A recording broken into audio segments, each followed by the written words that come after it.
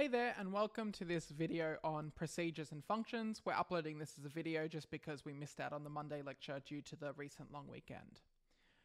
Alright, procedures and functions. Before we really get into it, let's motivate why procedures and functions are so useful. So here we have a little program that is something we've seen before. So I've got this Pokemon struct which defines a HP, which is an int, speed, which is an int, and this enum for the elemental type. The elemental type is just an enumeration of fire, water, grass, and flying. In our main function of the program, you can see we create a struct Pokemon, and we've called this one Squirtle, and we assign the values 100, 50, and the elemental type of water, which makes sense. Here, then, we have some code to print that struct, and we're just printing out the HP, speed, and that type as an integer. Down here, we create another Pokemon, Charmander, who's a fire type, and it's got some different details there. If we run this program, what we see is that Squirtle gets printed and Charmander gets printed. Now, one quick problem I want to fix with this program is the type. Because the type is an enumeration, in C, there's no way to understand that that type means water or fire or grass or flying. So something we might want to do is not print the type here in the printf call, and instead we can say if the Squirtle dot type, is equal to water, right? Printf, it's a water type. And we would add the other checks there for the fire and grass and flying and so on. And here is really what motivates our need for functions.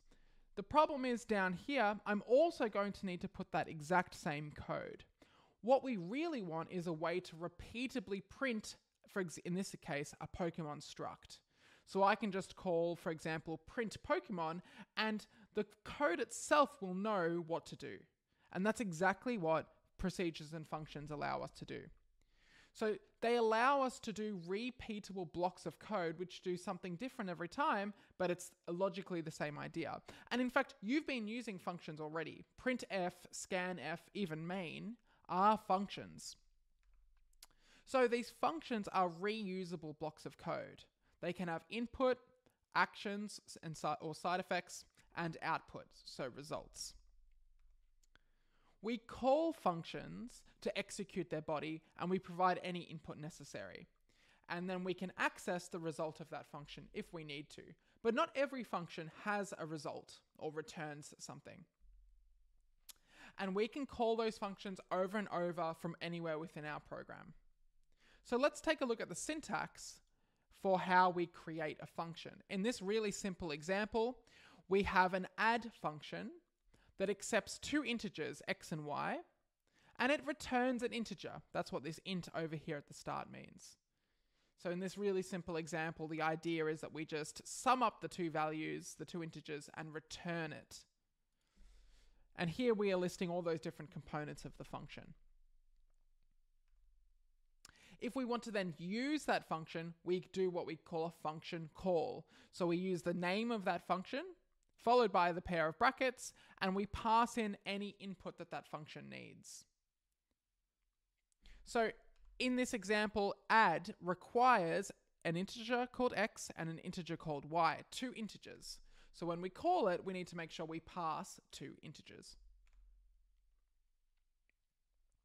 Now, in that example, previously we were passing in what we call literal integers, so it's the number 2 and the number 5. We can also pass in variables. So rather than pass in those literal integers here, we define an integer called year born, 1994, that so happens to be the year that I was born, and we can pass in the integer 8, which happens to be the year 29, and we calculate what those values are storing and pass those into the add function.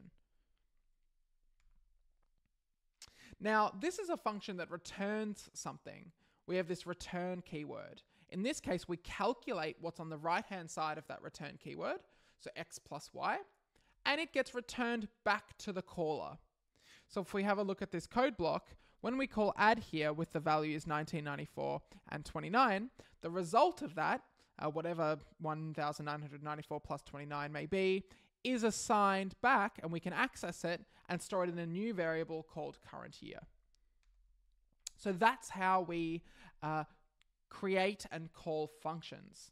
So if we take a look at this code over here, again, our Pokemon code, the idea is we want a repeatable way to print a Pokemon. So if we think about what that means, we can think about having some mechanism to print a Pokemon. Now, what data does this function require? It's going to require a Pokemon struct. So we're going to say, hey, if I accept a struct Pokemon, and I'll just call it Pokemon to print, then I'm saying that this function requires a Pokemon to be passed in.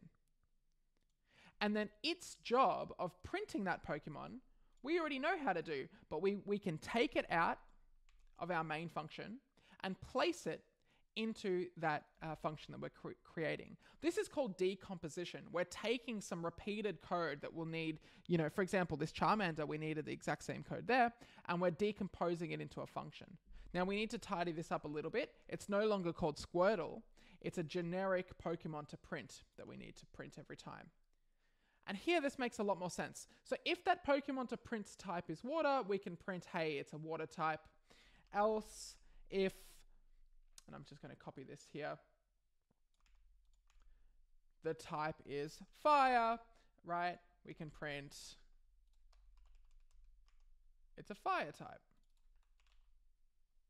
And you can see how the rest of that would finish off. And now what we have is a repeatable way to print a Pokemon, accepting a Pokemon struct and printing out all of those details. Now I'm missing something. We said that functions require a return type. Okay, so what would this function return? Let's think about it. Well, actually this function, it doesn't quite make sense for it to return anything. It's just doing something.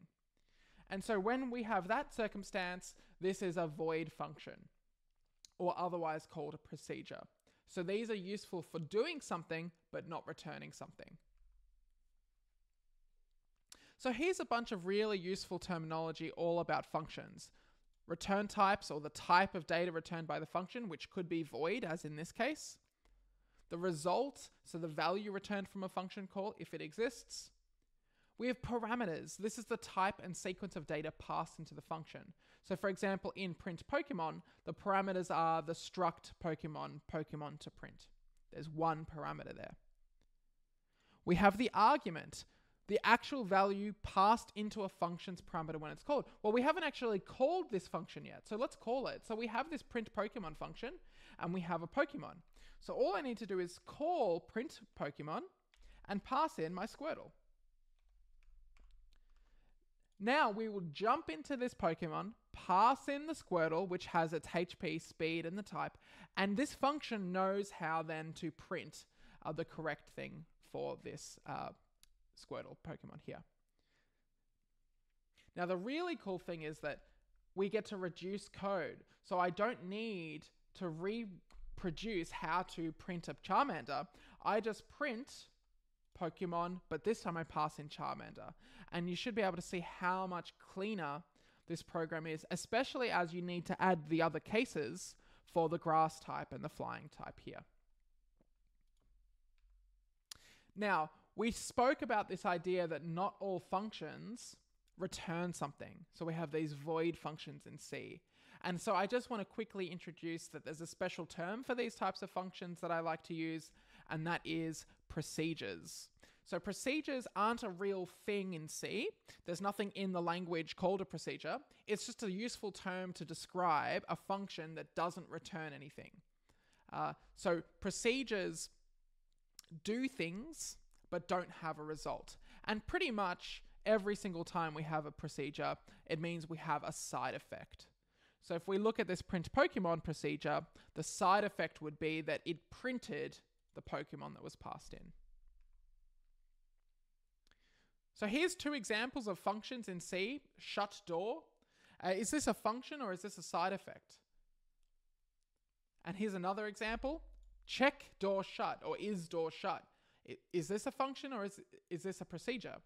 Well, is there a side effect or is the function doing something and returning a value? I'll let you think about which may be which. And procedures, just like functions, follow the exact same syntax, but like we saw before, we just use that void return type there. Void meaning nothing. Okay, and one really important thing about functions and procedures is the order. So print Pokemon in this example needs to be defined above main because main uses it. So the C compiler, when it's coming along and looking at your program and trying to understand it, you need to make sure that it has seen this function before you use it. Otherwise, it might get a bit confused, let's say. Now, there is a way to get around this. We don't always like ordering and being very particular with the ordering of our functions. Have a think about if you have multiple functions, maybe print Pokemon needs to call some other function. You can get stuck in a bit of a mess trying to make sure that everything is defined before you actually need to use it. So we actually do have a solution to this, and that is called function prototypes. So for example, I can take the print Pokemon function and I just put it at the top of my program. I might put it,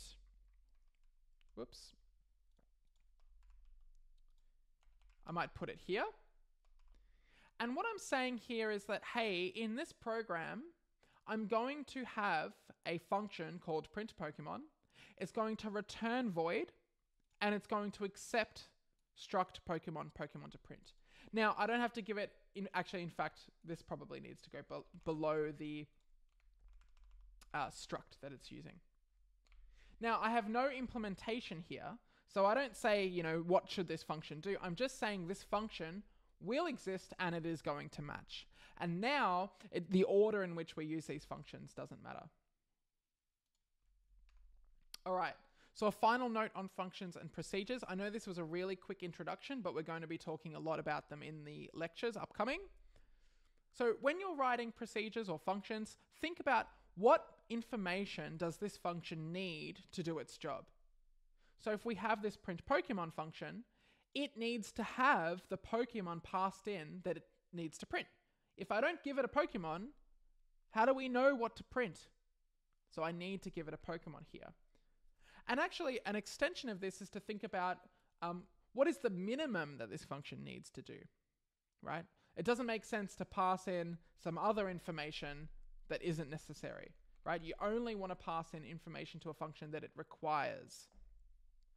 Here's another really important one. What should your function be named? Naming functions, like naming variables, is super important. Should I be creating a function or a procedure? Is it going to return anything? What's the goal of this function, right? The goal of print Pokemon is just to print to the terminal a Pokemon and its type data. So it doesn't really make sense to return back anything to main or whoever is calling it. And here's another really important thing when we're thinking about functional decomposition. Am I writing any functions or repeated code that should be decomposed into a function? So if I had this code to print a Pokemon here, and then I had it again here, and then maybe I had a Bulbasaur, I need that code again. That's 5 lines, right? That can be decomposed into a function. Much cleaner, much more reusable. So functions are really important. You will use them for the rest of your programming career in some form or another, and they change the way we think about code.